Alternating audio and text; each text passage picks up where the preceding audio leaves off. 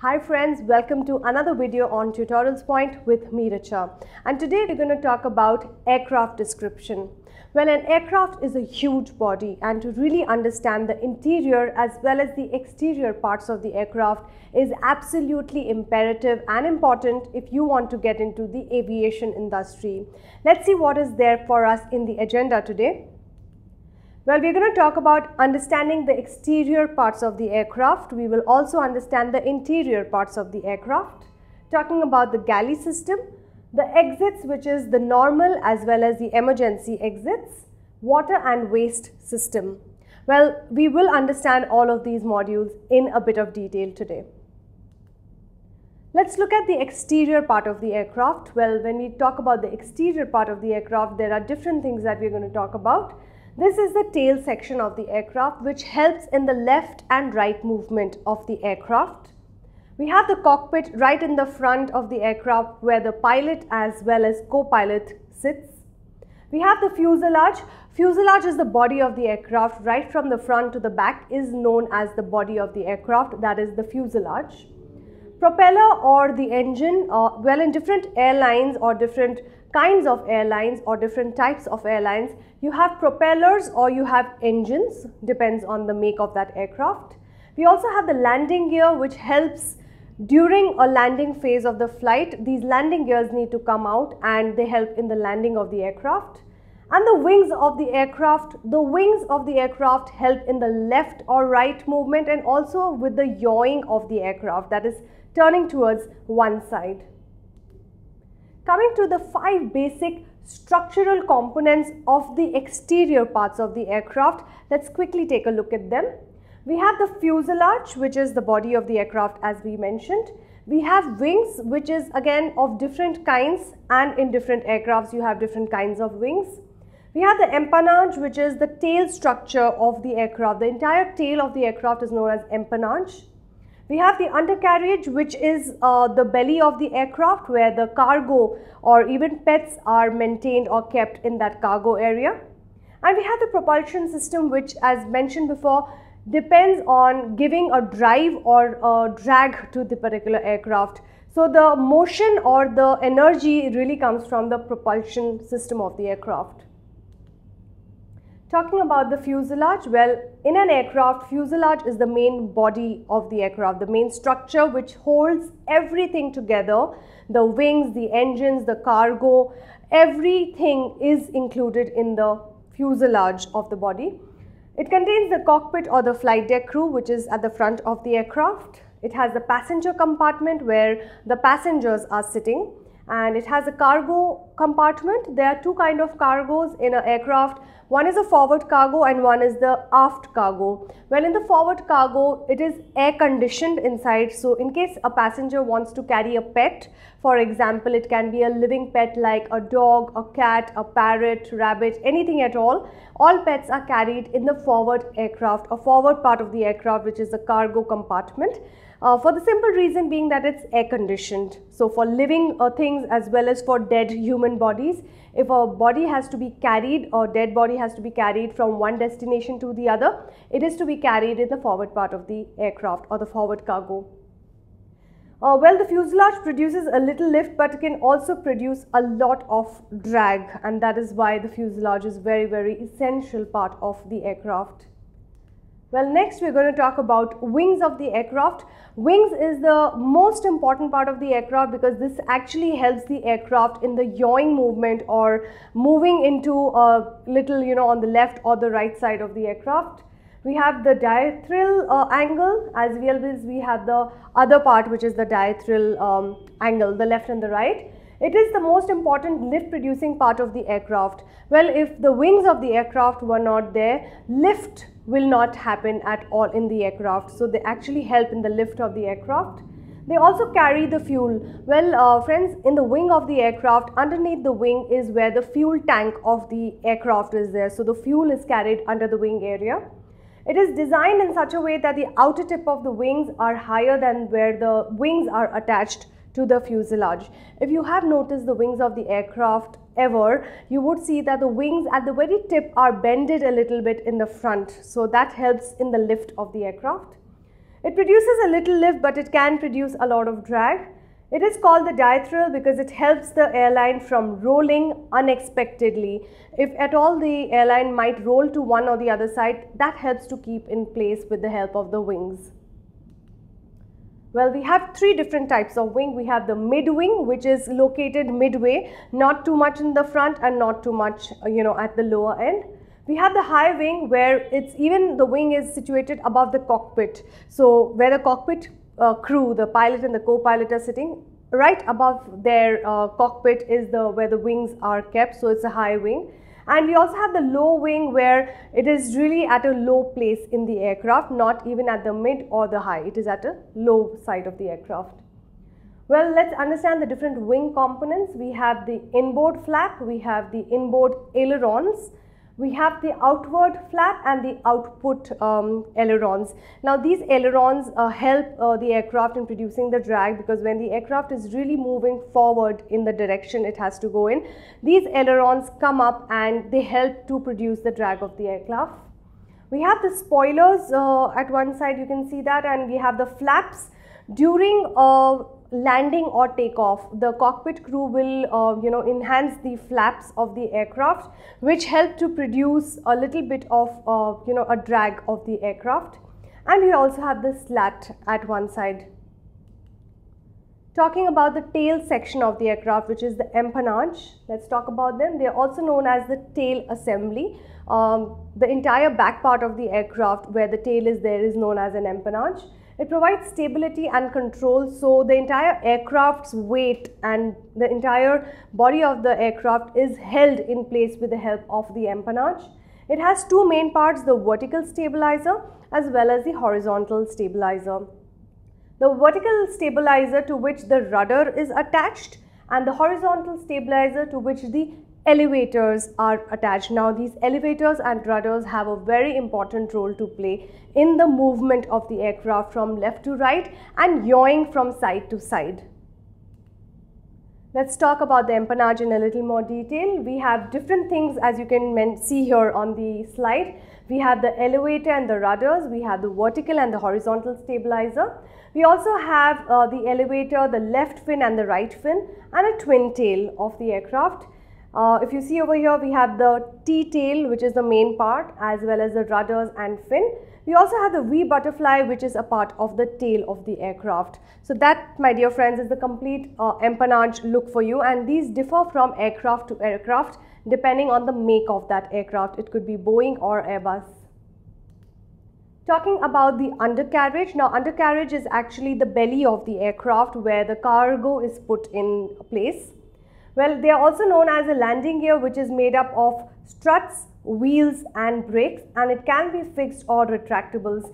These in the slide you can see that these are landing gears as well as forward nose gear, which helps the aircraft in landing, as well as the undercarriage also has the brake system, which helps the pilots to brake at a particular position wherever they can do so. Well, talking about the propulsion system, now this propulsion system helps to give the drive or the force for an aircraft to start.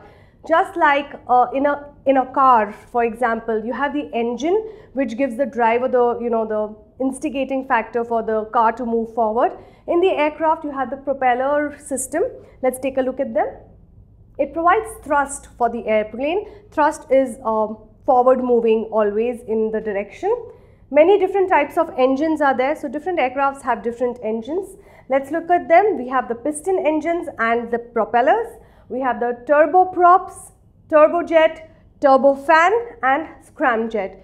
All the airlines have different kinds of propeller depending on the need of that particular aircraft. They can have turbojets, they can have turbofans, they can have different kinds of jets. So this depends from the aircraft manufacturer to different manufacturers. Talking about the instruments and control. Now the instruments and control are most likely located inside the cockpit or the flight deck. This is for the use of pilot as well as the co-pilot. So you have supply information on the altitude and the direction. This particular instrument provides the pilot with information on what altitude they are in, how above the ground they are in, how many feet they are, 30,000 feet or 15,000 or 10,000 feet above the mean sea level. So it gives a direction also of north, south, east or west to the pilot. It has steering in the air and on the ground. Just like you have a steering wheel in a car, in the same way, even inside the aircraft, in the cockpit, you have a steering wheel which a pilot uses on ground to maneuver from left to right or front and back. And you also have this wheel which you can use on air. We have the engine power, how good the engines are working or not working, and the brake system for the captain or the pilot to brake wherever it is necessary. So these were instruments and control which a pilot has for the aircraft. Talking about a particular interior part of the aircraft, so in that particular part we are going to discuss different things. The interior of the aircraft is as complicated as the exterior part of the aircraft, so I would urge you to pay a lot of attention here.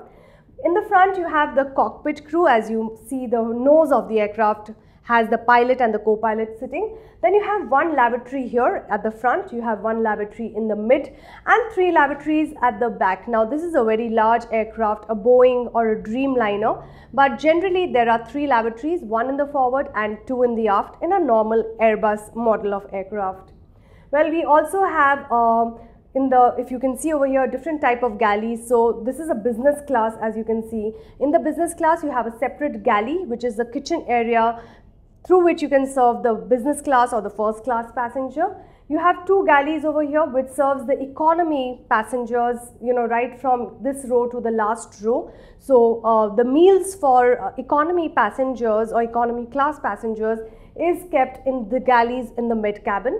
We also have the UM seat, which is the minor or the child who's traveling. He has a specific seat allocated to him. There are seats for handicapped guests also. In one of the modules we had studied that there are wheelchair passengers who are carried on top of the aircraft. So there are certain seats which are reserved for handicapped passengers just for the convenience of their movement in and out of the aircraft. Well, you also have the emergency exits. Now in different airlines or different aircraft type, the emergency exit differs from airline to airline. So in most of the airlines there are 6 emergency exits, 2 in the forward, 2 in the aft and 2 in the wing area of that particular emergency exit or the aircraft that is happening. Over here, as you can see, there are marked in red, that is where the emergencies are used. Now under normal situations you will only have the emergency exits which are 2 in the front and 2 at the back of the aircraft. But during an emergency situation, the window emergency, that is the emergency located at the wing area, are also to be used, and that is about 4 of them. So in total there are 8 emergency exits, 4 to be used in the normal situation and all 8 of them to be used during an emergency evacuation. Well, let's talk a little bit about the interior parts of the aircraft. We have the passenger seats over here, and we can see that the seats have a lot of different things which a passenger can use. Like they have a tray table, they have a PSU which is at the top of the seat. They also have a armrest and a pocket, seat pocket which has the air sickness bag and also has a safety instruction card. And these are the aisle of inside the aircraft which has illuminated lighting. In case there is a power failure inside the aircraft, these lights will come on automatically and they are illuminant, hence it's called illuminant marking system. Here is the galley. We have a very specific module which talks about the galley and how it functions. Galley is the kitchen part of the aircraft, and there are generally 2 galleys, one in the front and one at the behind or aft section of the aircraft. Talking about some more interior parts, as you can see over here that there is an emergency exit, or a door has certain instructions written on them how to open the door in case of an emergency. Now crew knows how to open the door and how to close the door, but in case the crew is incapacitated or is not feeling well or has somehow not been able to open the door because of some emergency situation, passengers can read the instructions and open the door in case of an emergency. So it's very user friendly to do so. And as you can see over here, there are lavatories, again an interior part of the aircraft, which has all the things which passengers might require. It is absolutely considered to be not a great idea to smoke inside the lavatory because of the fact that there is a smoke detector at the top of the lavatory. So passengers are encouraged not to smoke in the lavatory. The cabin intercommunication system. Cabin people, that is the flight attendants, talk to each other from front to the back of the aircraft through an interphone, which you can see over here. They can talk from forward to the aft section of the cabin. They can also call the captain from the intercom, as well as they can address the passengers by the help of a public address system or a PA system. Over here, the cabin crew or the flight attendant can also control certain things on the IFE, which is the in-flight entertainment system. She can control the waste and water material. They can also brighten the lights of the cabin or reduce the cabin lights, etc. Well, over here you can see the different cabin status, what a flight attendant can do. She can change the channels, the audio, the volume, etc. She can control the lights of the entire cabin. Either she wants to brighten the lights or switch off the lights. She can see the doors and the slide status, whether the doors are locked and armed. If it is, it will be in green. If it is locked but not armed, it will be in red. So she can make sure the status of doors as well as slides on the cabin status system. She can also control the temperature of the aircraft. Now, if it gets very cold inside the cabin, she can actually decrease the temperature or increase the temperature depending on the need of the passengers in the aircraft. And she also has the water and waste slide, on this particular page that is there. She can even control the, can see whether waste and water material is up to the mark or no. And while landing at a particular destination, she can tell the ground engineer that waste is a lot and we need the waste to be removed, and the water level in the cabin or galley or lavatory needs to be increased. So this particular page is something that the flight attendant needs to access, and she needs to know all of these things. Well friends, that brings us to a conclusion on this particular module, and we have discussed a lot about aircraft description here, talking about the interior parts of the aircraft, the exterior parts, as well as a lot of other information which we have shared with you today. We hope you have enjoyed listening to this particular module of ours. Thank you for watching us, and thank you so much for listening to us.